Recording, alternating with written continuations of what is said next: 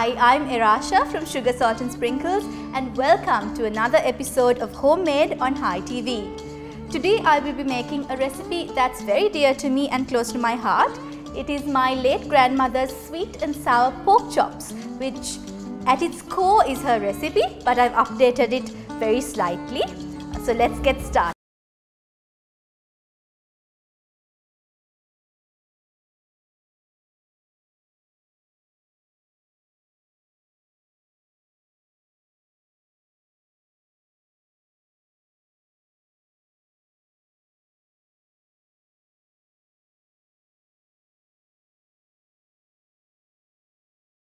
So first thing that we're going to do is we're going to marinate the pork, and for that I'm going to first grate this jaggery. So this is quite a labor intensive process because the jaggery is quite hard. You can put it in a food processor and just whiz it up. I like using jaggery here because of the lovely caramelly depth of flavor that it has. Okay, I think I've got just about enough for the marinade. So I've got my jaggery grated. So into the bowl, I'm going to add some soy sauce. This will just give the pork a really lovely color and a lovely saltiness as well. And now I'm going to add about a tablespoon of this jaggery, and I'm going to add some tomato sauce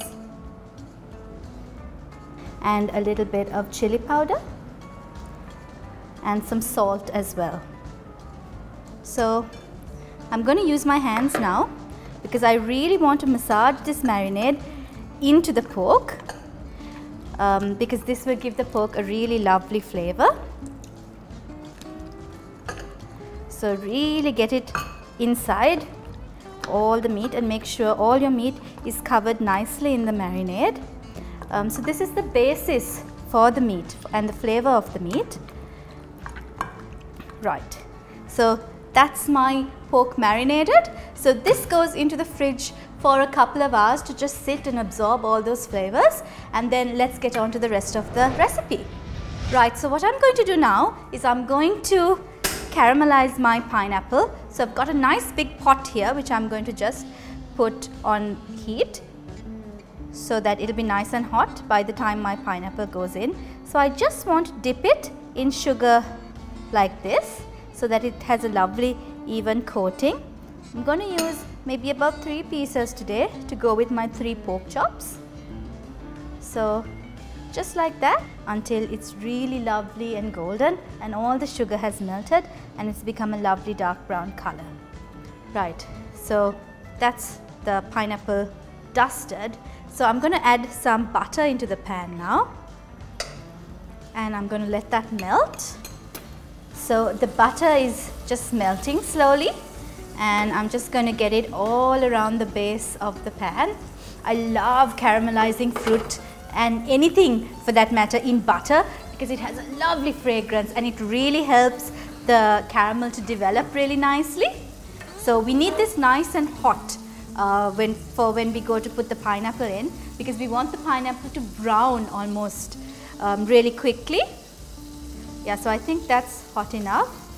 So I'm just going to add my pineapple.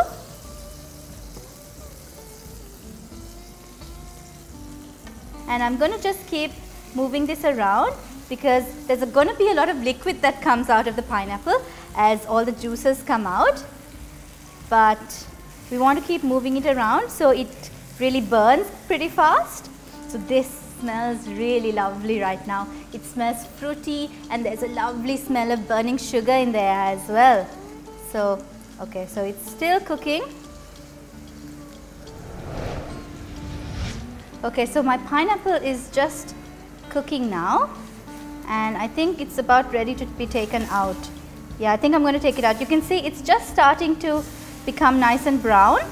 So I'm just going to take it all around the pan. Yeah, I'm going to take it out because I don't want it to soften too much. Just going to take the pineapple out of the pan and I'm going to sear my pork chops now. So the pork has been marinating for a while and I'm going to cook it in the same pan that the pineapple was in, just because it's going to taste really amazing. So the pork goes in. I'm just going to put in 2 pork chops for the moment because they are really big and I don't want to crowd the pan in any way. So what I'm doing now is I'm not cooking the pork chops fully.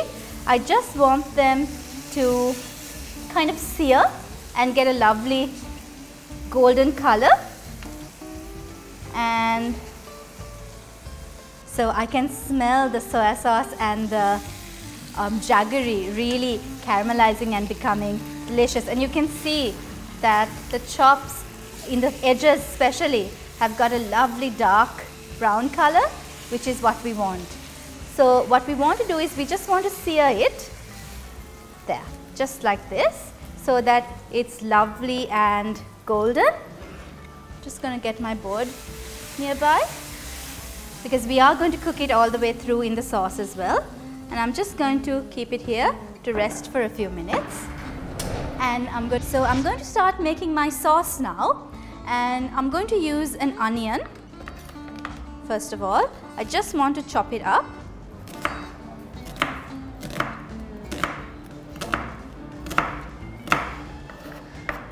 I'm going to chop it fairly finely because it will be a part of the sauce,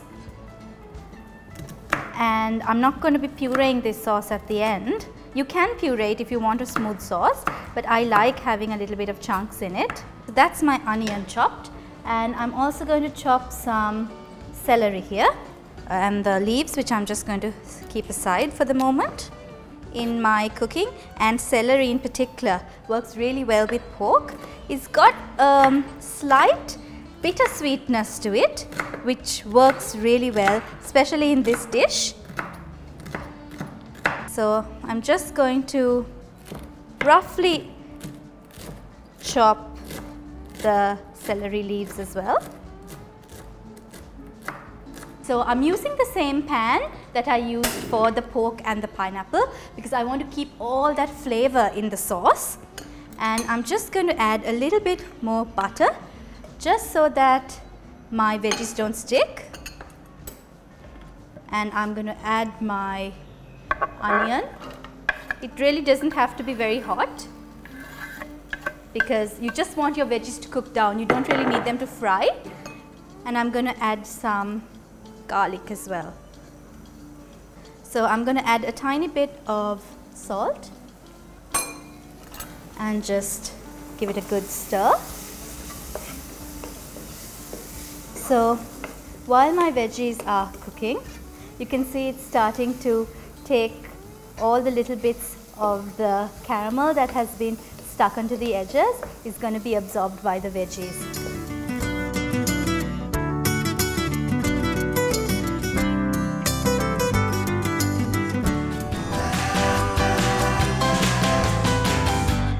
And I'm going to get on to the secret part of this recipe, which is my secret ingredient, Marmite.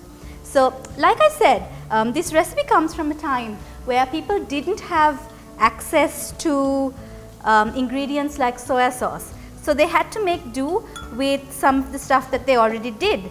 So that's where the Marmite comes into play because, I mean, let's face it, Marmite is a pretty old school ingredient. Now what I'm going to do is I'm going to add my Marmite into the pan. So there we go. So this is the basis of our sauce, and it's got a really lovely savory flavor to it because that lovely umami flavor in the Marmite will work really well with the salty and the sweet and the sour notes that we are going to put into this. So I'm just going to let that bubble up. So remember the little bit of jaggery that we had reserved from our marinade? I'm going to add some of that in here just to reinforce the sweetness because Marmite is quite a savory ingredient, so you want something sweet to really balance that out. And I want to stir it in nicely so that there aren't any lumps. It's beginning to smell really great. I can really smell the Marmite coming through.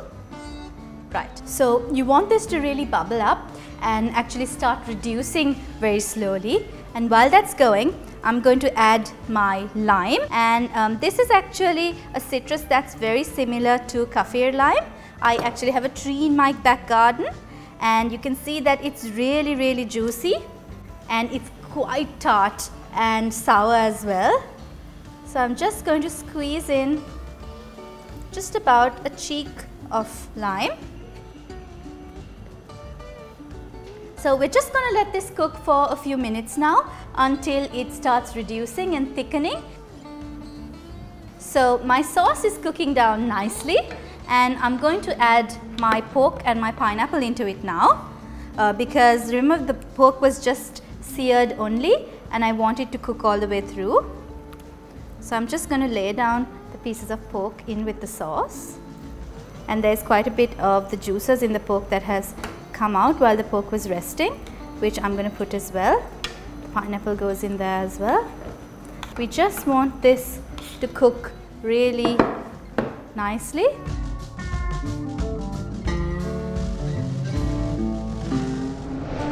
Right, so the pork is cooking nicely. I think it's almost done. I'm just going to put these slices of pineapple into the sauce, just so that they can absorb the sauce and also impart that lovely caramelized pineapple flavor into the sauce. Yeah, I think my pork is cooked. It feels like it's cooked. I'm going to test it in a minute just to make sure that it has cooked by taking my knife, and I'm going to test it at the bone itself, because that's what takes the longest time to cook. And if you see, when I run my knife through, if the liquid that comes out of the pork is clear and you can't really see any pink, that means that it has cooked all the way through. And I think this is ready, so I'm just going to switch it off and get ready to plate up. So just before I plate up, I've got some lime leaf here, which has a lovely fragrance because it's fresh lime that I've just plucked from the tree, and I'm going to just snip in a little bit of this lime leaf just to give it that really wonderful aroma and just reinforce that citrus flavor that's in the sauce. It smells lovely. The lime that just went through, it gives everything such a lovely fragrance. So you don't really need to cook it through. This is more like a garnish, but I want it just gently warmed through. Right, so my pork is ready to serve now. So I'm just going to keep it here, and I'm going to place the chops on my serving platter.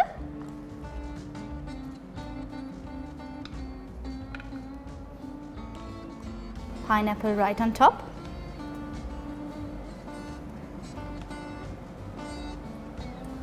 And I'm just going to I'm going to keep this aside.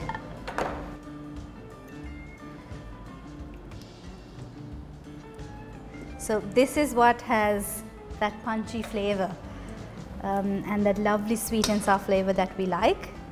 So I'm just going to put some sauce on the bottom of the dish as well. I'm going to snip in a little bit more lime leaf right on top. So there you have it. That is my sweet and sour pork chops.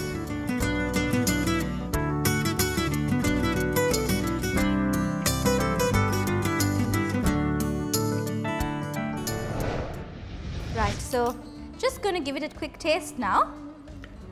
And I'm just going to cut off a little bit of the end. The freshness of the herbs is coming through as well as that lovely tang that the lime is bringing it. This is my sweet and sour pork chops, which is at its core my grandmother's recipe. So from all of us here at Hi TV, this is my homemade.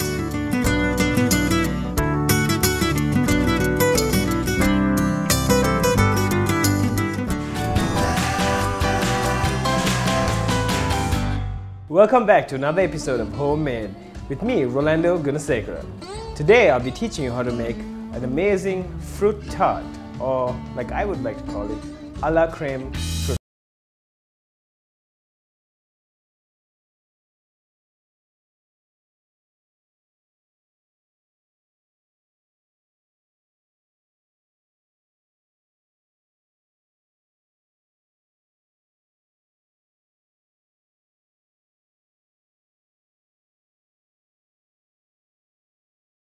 I will start by mixing the flour with the butter. The flour and the butter. And I will also add the sugar, and using my mixer I will mix it. First start at a low speed just to make sure everything is evenly mixed.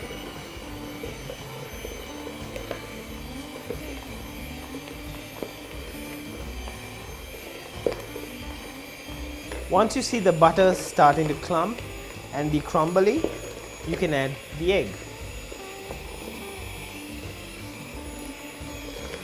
You can see the egg combining very nicely and not making the flour or the rest of the batter too watery. Just increase the speed just to give it more power. You will see your dough becoming very soft and very creamy. Not to worry, because now you let it rest, and the next step is to take everything out of the bowl, put it into a plastic wrap. A bag is fine as well, and let it chill in the fridge or freezer for at least an hour before you move on to the next step. So now I've taken my dough out of the fridge. Take it out of my plastic bag. And you will see it has a nice texture, bit rubbery, very pliable and very easy to use. Give it a bit of a mix because it is a bit hard being in the fridge, but you don't want to mix it too much because you will end up tensing the dough and creating more gluten, making it very rubbery and very hard. Give it a little more mix, and when you start to feel it being soft, that's when you start to use it. So flour on the table, spread it nice and evenly. Dough down, flour on top, just so it doesn't stick to the rolling pin. A little more on the rolling pin is fine as well. Then you start to roll out the dough. You want to get it as even as possible, so every time you roll it, lift it up, spread the flour around and turn it. Spread the flour around and it's turned. If you see it getting too sticky as such, don't worry, flour is your best friend in this case. You can keep using as much as you like. Just keep rolling it out to fit whatever mold you plan to put it into. In my case, this is the mold I will be using. And I've already coated it with canola oil, but you can use butter or any other substance that you use to line tins in your house. You can play with it a bit, just stretch it out using your fingertips if you're used to it. If not, you can directly place it into the pan. Try as much as you can to stretch it out, but be careful not to tear it.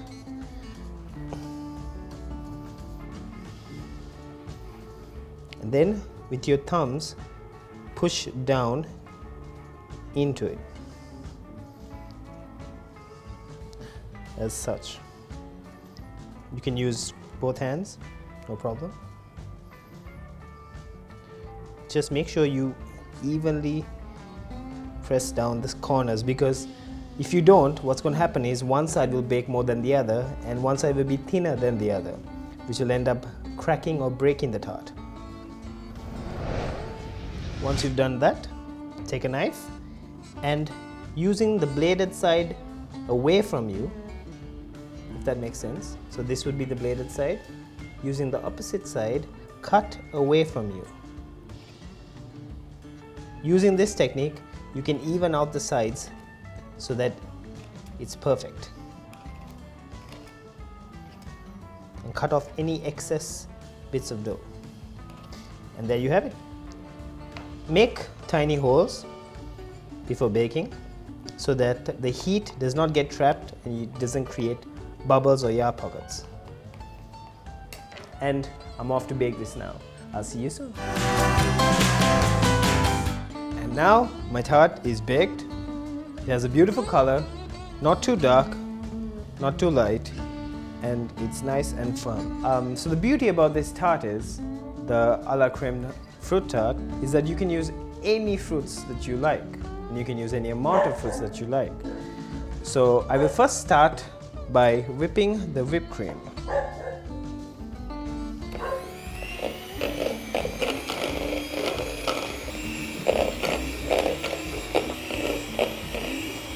And now, as you can see, the whipped cream is starting to thick.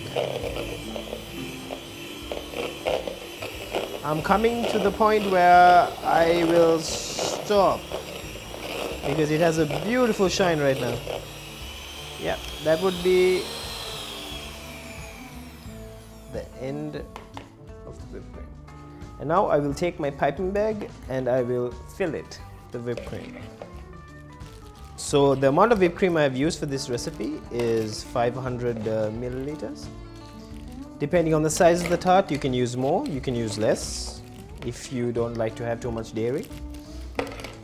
Usually another thing I do with the whipped cream is I add vanilla just to give it a bit more flavor, because Anchor whipped cream, even though it's very good in texture, it does lack sweetness in flavor. And now I will pipe in a circular motion the cream into the tart.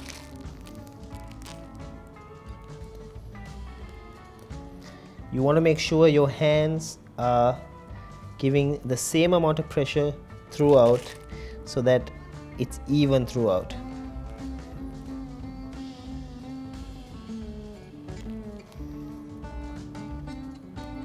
Time to cut and decorate my tart.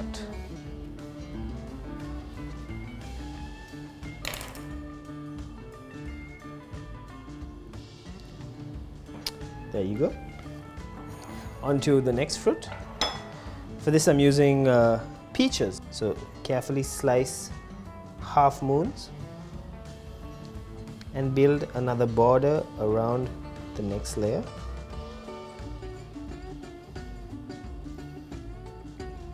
There you go. And next we will move on to the kiwi.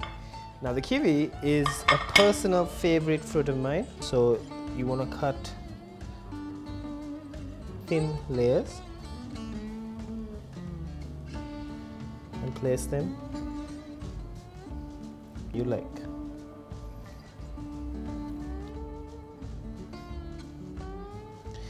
Next I will move on to the grapes. So these grapes are seedless, so you can just throw them on wherever you want. I like to throw them in addition with the green grapes, one after the other. So I put a green grape, I put a purple grape, I put a green grape, I put a purple grape. I can't even begin to tell you guys how nice this smells, and I really want to try this one. And here you go. So now I will use my glaze and coat the fruits so they keep their fresh look longer. There you have it, the a la creme fruit tart.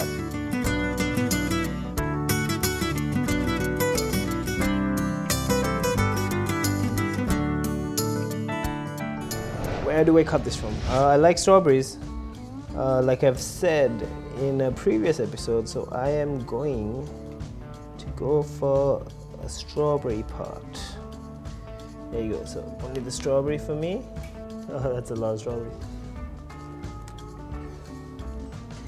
The cream in that tart was amazing, the strawberries amazing, the fruits really good. Thank you for watching Homemade with me, Rolando Gunesekere, and I will see you next time.